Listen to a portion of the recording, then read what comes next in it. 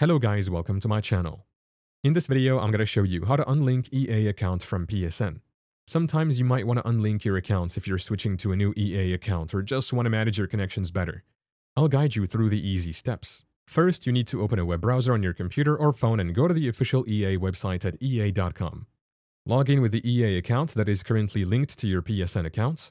Once you're logged in, click on your profile icon at the top right corner and select Account Settings. This will open a new page with all your EA account details.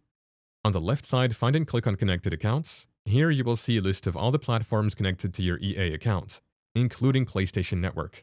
Find the PlayStation Network connection and click on Unlink.